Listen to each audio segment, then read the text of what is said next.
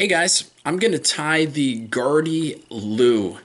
I developed this fly for a friend of mine who was looking for a silversides imitation. But what I realized after tying it is that this pretty much imitates any baitfish that swims. And one of the really cool things is the pronounced lateral line that goes through the fly itself. And what you'll see is that I do some pretty cool blending with some materials, and I think it'll give you some interesting ideas on other ways to blend materials to really create any minnow, any style that you're looking for that will work in your local waters. So let's get tying.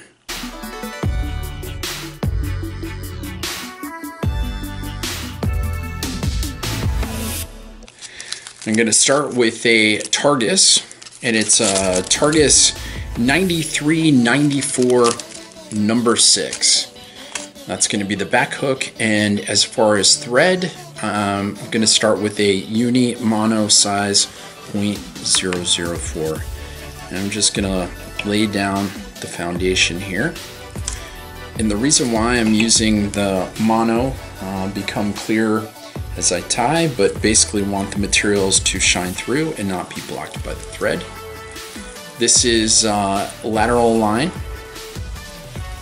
It's material from Flashaboo. And I'm just gonna tie it in. I'm basically going to start by tying in flash out the back, which you'll see. I'm just gonna do 2 different strands on either side.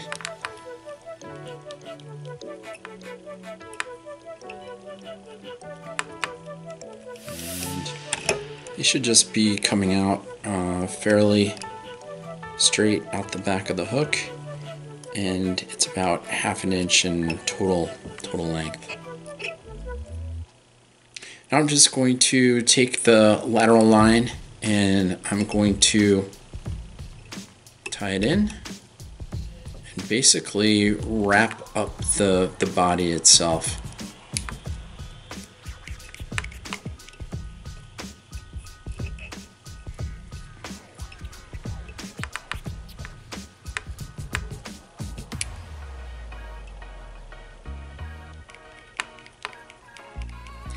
And I'm gonna wrap up. And I could use the rotary feature if I really wanted. But you can see how that leaves a very distinctive color down the side. Okay. That's tied off. Now I'm just gonna wrap back right on top of it. And the cool thing is, you can see it doesn't change any of the color whatsoever. And now I'm going to put a dubbing loop in. Wrap around the loop itself twice, and now just tie back up the hook. And I'm just going to use my HMH, that handle, to hold things in place. Do a quick knot up front, and hold my thread in place here. Now I'm going to utilize a Stoneflow Roto dubbing tool. This thing is pretty amazing and cool. If you haven't seen it or played with one, I strongly recommend you do. It doesn't have to be a Stoneflow. It can be any roto dubbing tool. They're really amazing. The other piece that I'm going to use here is the Loon D-Loop tweezers. These things are also equally cool, and they're going to help me basically create the material, to capture the material that I want in the dubbing loop itself. So I have 3 different things. I'm going to use what's called Starburst fibers. These are from Fly Tier's Dungeon. They're very cool. I have 3 different colors that I'm going to lay down. I'm going to start with Pearl. Just basically pinching it, laying it flat. Spacing it out just by tapping it. Now I've got some Pearl Fire. The coloration is a little different. It's got some highlights of gold in it and red. It's really neat. And then of course the primary body color that I'm interested in is silver. So I'm gonna double double that. Now I've got the material, it's laid out nice and flat. I'm just gonna take my tweezers and basically go over top, pinch. Now I've got the material in place. You can see it there, nice. Now I'm gonna trim off this back edge. Trim it right into my garbage can.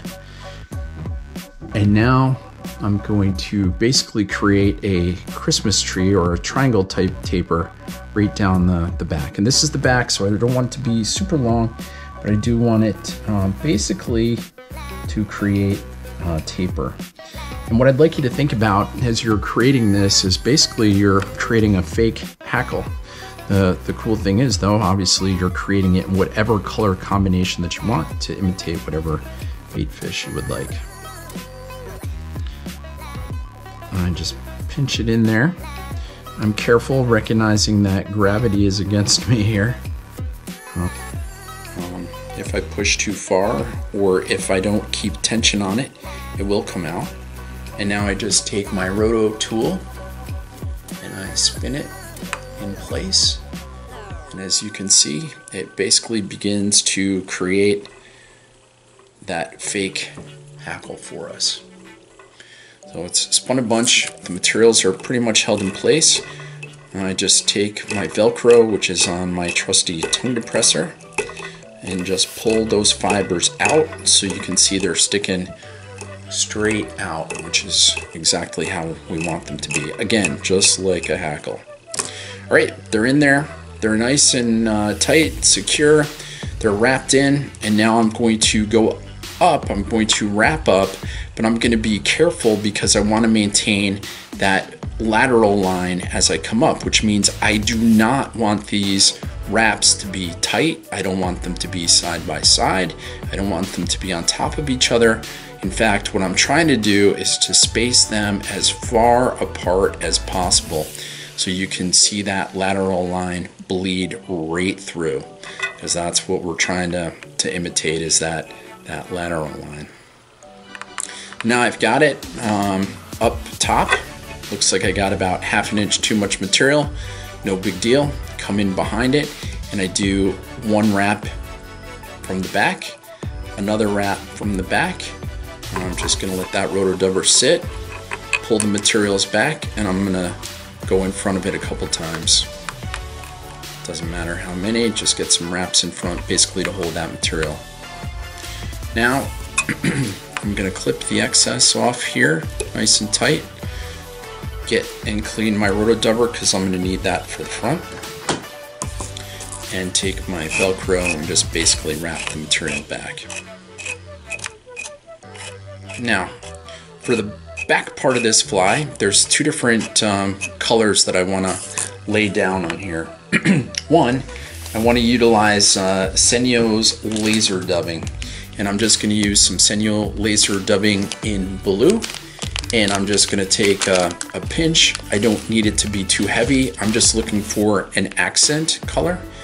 I'm going to preen it, basically grab all the tips, do my best to make sure that they're aligned, and now I'm going to lay it right across on the back of that hook, and I just want the tips to come down to where the end of that lateral line ends.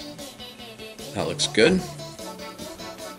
And now I'm going to pinch with my opposite hand, do 3 loose wraps, doesn't matter, pull the material up to make sure that it's all on top of the hook, and then I'm going to go in front and just do a bunch of wraps again. Now I'm going to clip the excess off, twisting, just to make it nice and tight, and then trim it right off. Alright, so that's the blue accent that I want on there. And now I'm going to utilize some craft fur. This just happens to be gray.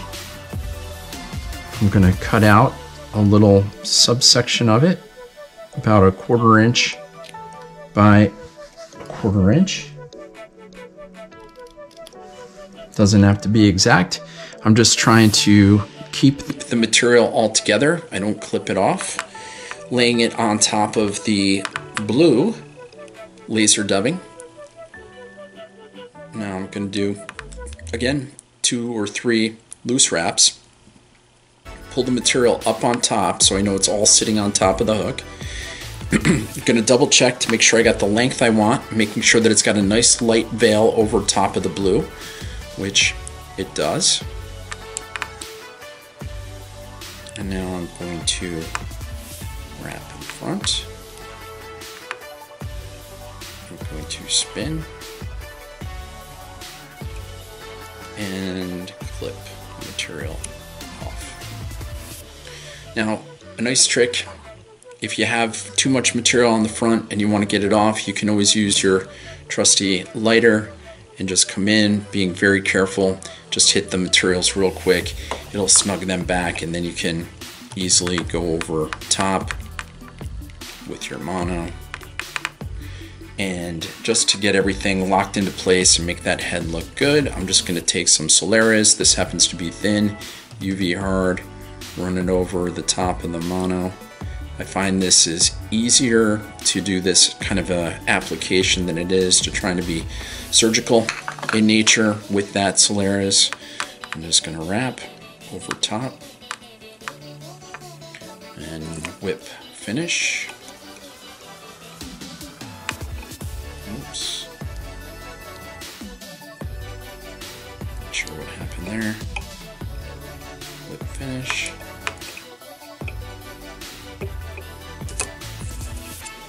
Get it with my razor, and now hit it with the torch, basically to secure everything in place. Alright, so that's the back. And while it's still sitting in the vise, again, I'm just going to take my Velcro, rub through everything, make sure that everything is blended nicely, make sure my proportions look good. And I'm very happy with how that is, so I'm just going to pull that out of the vise for now. Now we're going to take the front hook, which happens to be a Gamakatsu SP11 3L3H size number 4, and I'm going to use that basically to attach my lead eyes. Got the hook in. And this time I am not going to use the mono. If I use the mono, it would instantly pop. So I'm just using some Vivus 100 thread, which for those of you that have used it know that it's pretty much indestructible. Lay down a base. Take my lead eyes.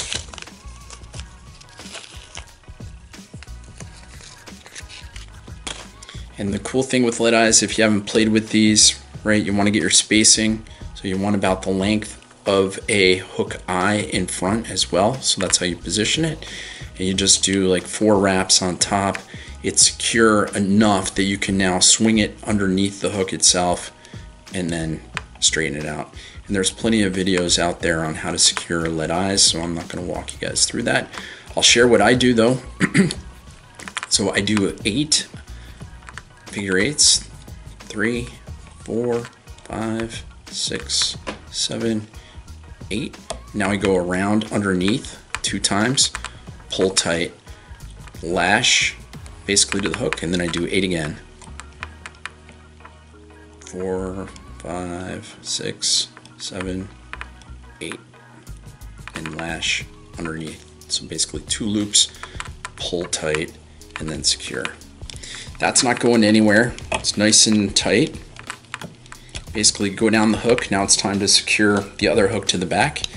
This is just some Orvis 25-pound nylon that I had sitting around. Just take like a 4-inch piece, put it through the rear hook.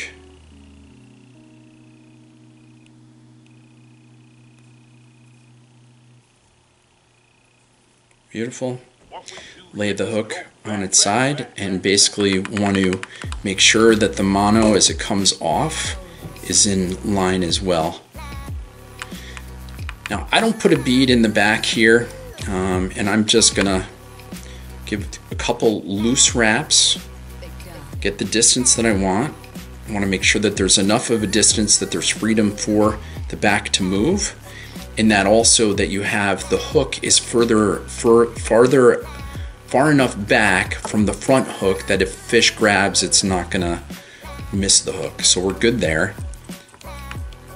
That's lashed. Now I'm gonna come up. I'll try to secure this so I don't get hooked using a trusty hair clip. I'm gonna come up. I'm putting all sorts of pressure now on that mono, which by the way you couldn't do with that, or I'm sorry, with the Vivus, which you couldn't do with that mono. The mono would just explode. And tie this under, come back around, lash it under, trim off the excess mono. And then my next step is I'm gonna hit this with Gorilla Glue. So let me just make sure, yep, that looks good. Everything's in line. All right, got that. Now,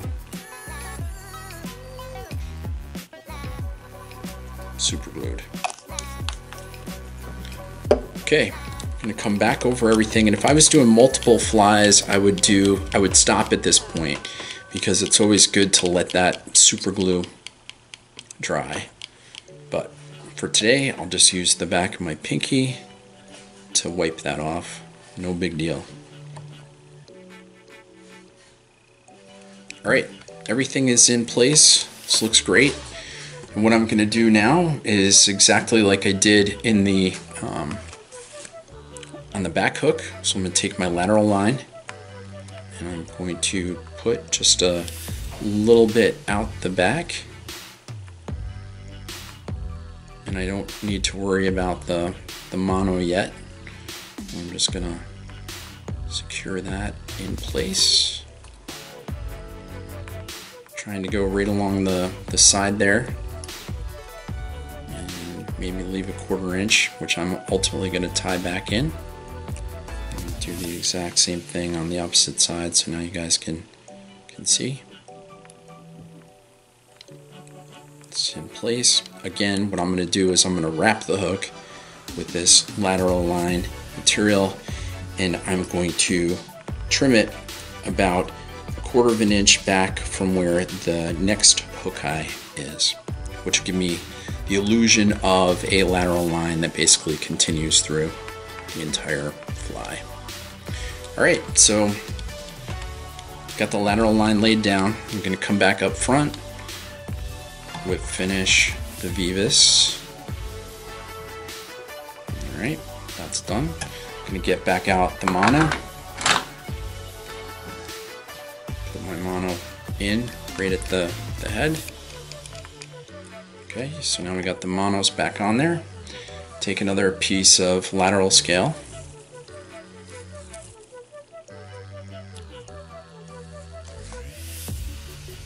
And tie it in place. There we go. Oh, I'm just wrapping right down the entire length of the hook. Go back. And now I'm going to walk that lateral line material right up. Again, the idea here is that I want it to bleed through. It's extremely bright and flashy. I'm up at the head. I can tie it off. And you'll see how that mono is so cool, right? You don't even know that you've basically gone over it, which is great. Tag here. There we go. All right, now the exact same process for the back. Now I'm going to create another dubbing loop. It's about 3.5, 4 inches in length. Go around, put it right around the handle there to hold it in position, and do a quick whip finish at the head. All right, exact same process. So I'm going to take my roto dubber, put it in the loop, Just let it hang there. Take the materials that I'm interested in. So I definitely want that pearl material. I absolutely love how that looks. So I'm laying that down. I got my pearl fire because I like a little bit of that red to bleed through, a little bit of that orange, and then really like this silver. So I'm gonna put that in there pretty darn heavy. One last little pinch down below.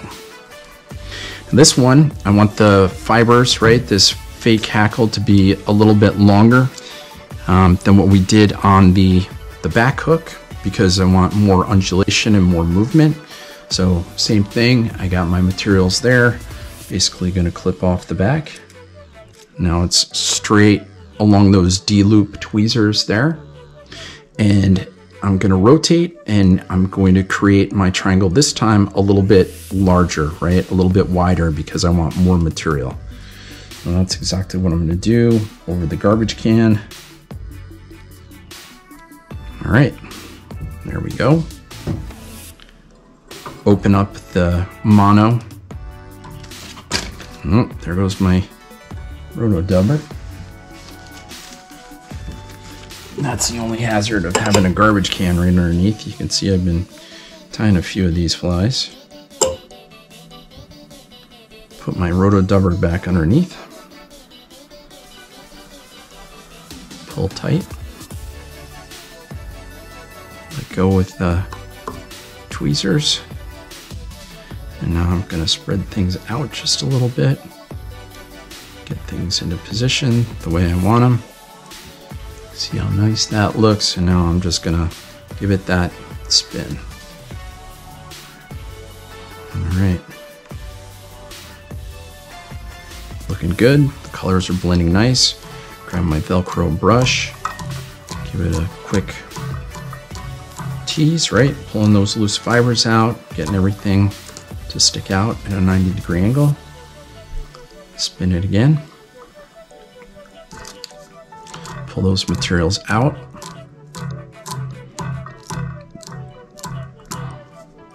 Very good. And you'll see how sparse it is. I like the sparse nature with all the flies that I tie. I don't want materials packed in so tight that they don't breathe and don't move. Now we're going to do the same thing. We're going to start wrapping from the back and come up, creating that fake dub, and now creating that space between. Again, I want that illusion of a lateral line. And now when I get to the head up here, go right behind those eyes and do a couple of wraps. All right. Okay, now I take my mono. I'm going to come in from the back and do 2 or 3 loose wraps.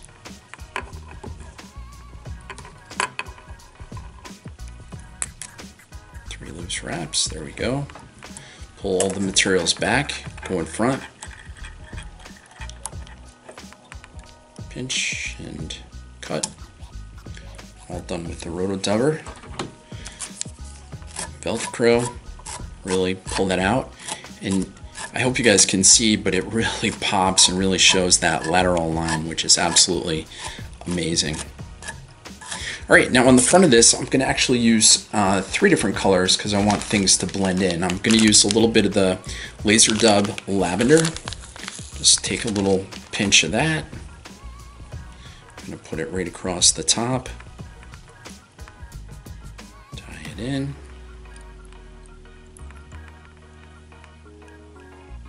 I'm going to take my Senyo dubbing. I'm going to use the blue. It's got a little bit of a lavender, a little bit of a blue. I'm going to put a little more blue than there is lavender. Put that right up on top. Tie it in nice there. And I'm not going to tie in the gray yet, but I got to think, and now I got to tie in my white belly. So for the white belly, I have a material that's called BGD AW. It's another fly tire dubbing fly tire dungeon dubbing. This material and this dubbing is longer, so it's longer than your laser dub.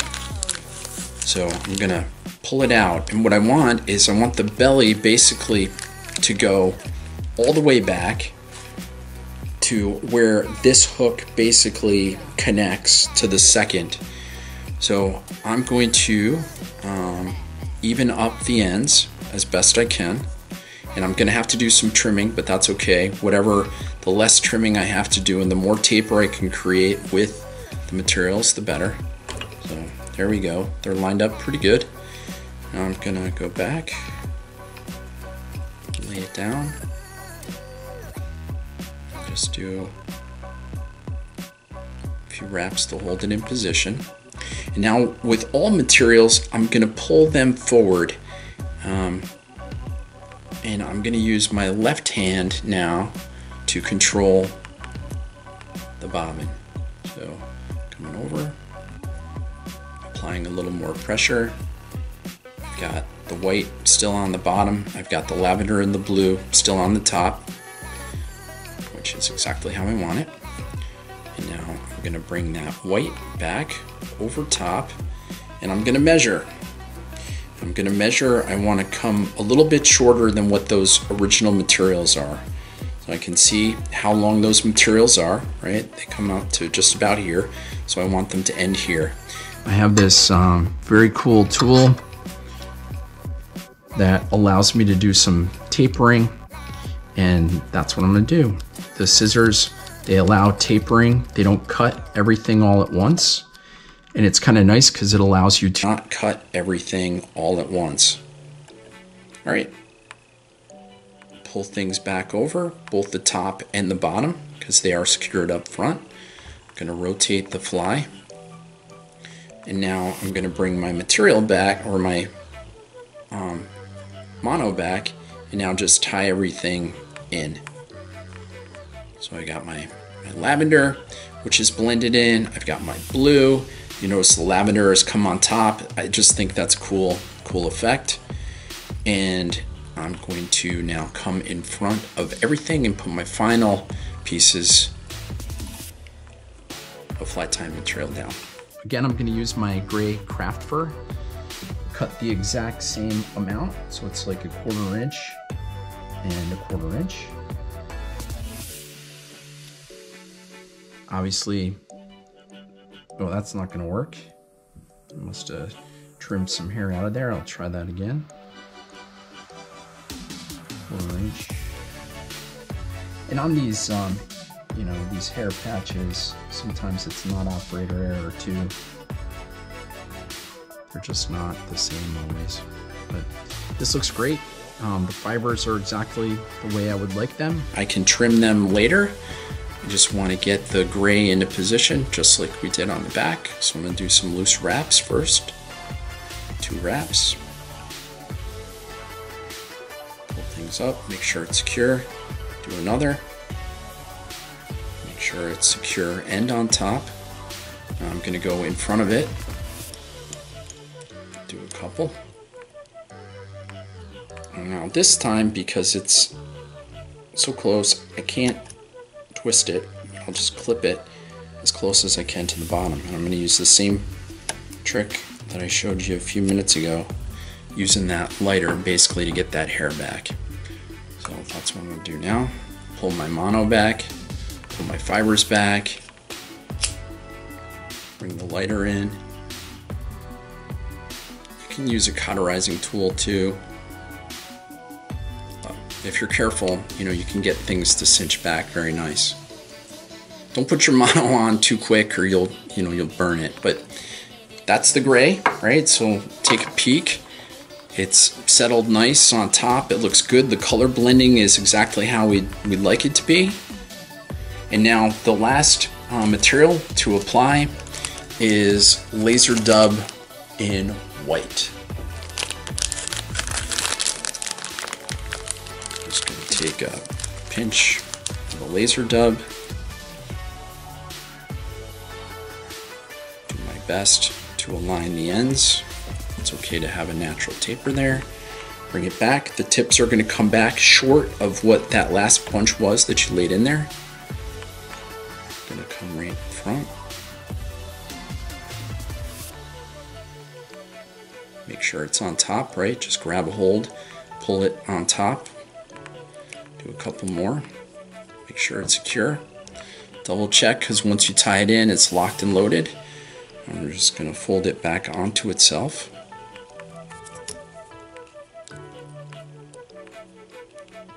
Wrap in the front. And the great thing, right, there's a lot of downfalls to using this 0.004 mono, but you can see how many wraps I can put on this without creating any bulk, which is awesome. Okay, same thing. I'm going to take the Solera's thin, hard formula and lay it right onto the mono. This time I'm going to do about 2 inches worth. You can see it's I'm not applying a lot of pressure. And you can do this with any UV cure resin that you want. Again, all I'm trying to do, because I'm not very stable, is to get this universally wrapped around the head to create, you know, that universal resin look, which is really, I think, really cool. I will do a whip. Finish. Use my razor, cut it off so I don't mess up my scissors. Take the torch.